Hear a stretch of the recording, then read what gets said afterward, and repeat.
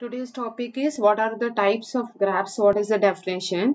So first definition is complete graph. What do you mean by complete graph? Means a simple graph in which there is exactly one edge between each pair of distinct vertices is called as a complete graph. A complete graph or a n vertices is denoted by kn. For example, only one vertices is called k1.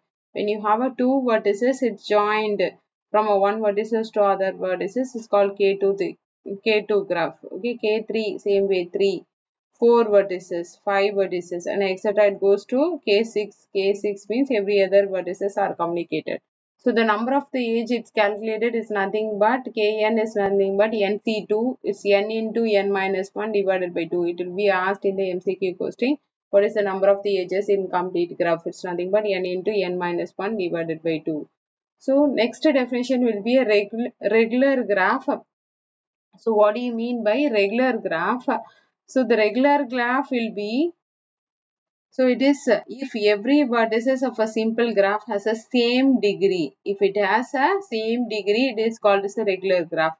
You take a one vertices. So when each vertices, when you get the same degree, it may be 1 degree or it may be 2 degree or it may be 3 degree, it goes on, etc. So when you get all the vertices same degree, then it is called as a regular graph. For example, two regular graph is nothing but one graph I have drawn. So check that vertices of A, B, C, D, E, F, everything. So all the vertices it is 2. So it is 2 regular graphs. So another 3 regular graph, 2 example given. So you check A, B, C, D, E, F. So when I take it, I am getting the degree to be 3. So it is called as a 3 degree regular graph. Okay, so 3 regular graph. So next definition is bipart graph. So the bipart graph is nothing but if the vertices V of a simple graph with the vertex and edge can be bipartition into a subset V1 and V2 such that every edge of G is connect vertices in V1 and vertices in V2, so that no edge connects two vertices in V1 or two vertices in V2. It's called as a bipart graph. So, for example, this is the first diagram. So, this is called bipart graph. It can be written from a top to down or down left to right. So, any way we can write it. So, for example, A1, A2, B1, B2, B3. So, A1 is connected to B1 and B2. And same way A2 is connected to B1, B2 and B3. So it can connect, okay, more than no edge is connected to two vertices in V1. So two vertices in V2. So it should not connect. It's called as a bipart graph. Completely bipart graph means, for example, when you take a vertex to be A1 means it should be connected with B1, B2, B3. Compulsorily it should connect. Every vertices it should connect. Same way A2 when you take it, it should connect with every vertices phi and edge. So V1 is nothing but m vertices and V2 is nothing but n vertices. So we can write it as k m comma n vertices. So for example, top use check it. So 1, 2. So 2 comma down use check 1, 2, 3. So 2 comma 3 k 2 comma 3 bipart graph is this. This is complete graph. Completely bipart graph. So next is definition will be a subgraph. Subgraph means a graph H is nothing but V dash and E dash are called as a subgraph of a graph G with a vertex and edge if V dash is contained in V and E dash is contained in E. So it is a subgraph. For example, there are so many subgraphs. Some only we will be using proper subgraph, spanning subgraph, induced subgraph. Proper subgraph is nothing but V dash is contained in V and E dash is contained in E. It's called as a proper subgraph. Suppose V dash equal to same V, we get it. It's called as a spanning subgraph. Induced subgraph means it is nothing but some element we delete and we form some element or some vertices or some edges we delete.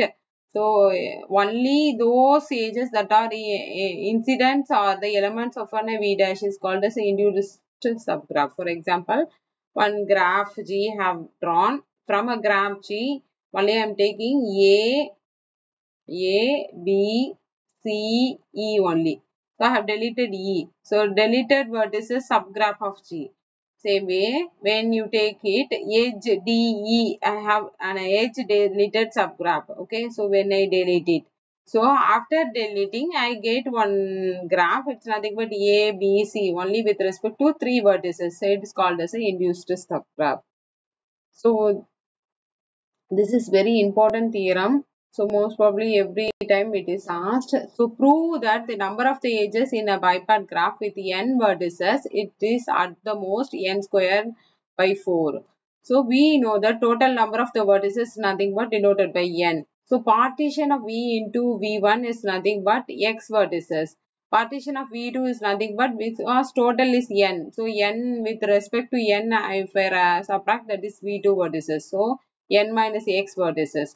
The largest number of the edge can be obtained when each x vertices in V1 is connected to each n minus x in V2. So the largest number of edges is nothing but capital F, small f of x is nothing but how we can write it is that x into n, this both V1 into V2 we can write it. It's nothing but largest edges. F of x is nothing but x into n minus x. To find out which is maximum or minimum, how we know the procedure, no? So first derivative we will differentiate and second derivative we differentiate and check whether the second derivative whether is less or whether it is greater than equal to 0. We are going to check. If it is less than equal to 0, it is a maximum value. If it is greater than equal to 0, it is a minimum value. So that only we are going to do. The corresponding f dash, we are going to take it equal to 0. We get a 1 point that is called as a stationary point. So that rule only. You studied this in your max 1. So that only. So f dash is nothing but when I differentiate this, so it is when you multiply it xn minus x squared. So differentiate now with respect to x. So n minus 2x. So f double dash is nothing but minus 2. Minus 2 is less than 0. So it's less than 0. F dash of x equal to 0 when I take it. This is equal to 0. It's nothing but so n minus 2x equal to 0. So n equal x only we need to calculate. So x is nothing but n by 2. So x we got, the point is nothing but stationary point is n by 2. When you substitute which is the maximum point in the given question, you substitute f of x, you substitute f of n by 2, you substitute. So when I substitute, so x n by 2, n minus n by 2. So when I get it, it's n squared by 4. So we have proved it that the most is n squared by 4. So number of the edges in bipart graph with n vertices. If it has a n vertices, then we will have at the most n square divided by 4 elements.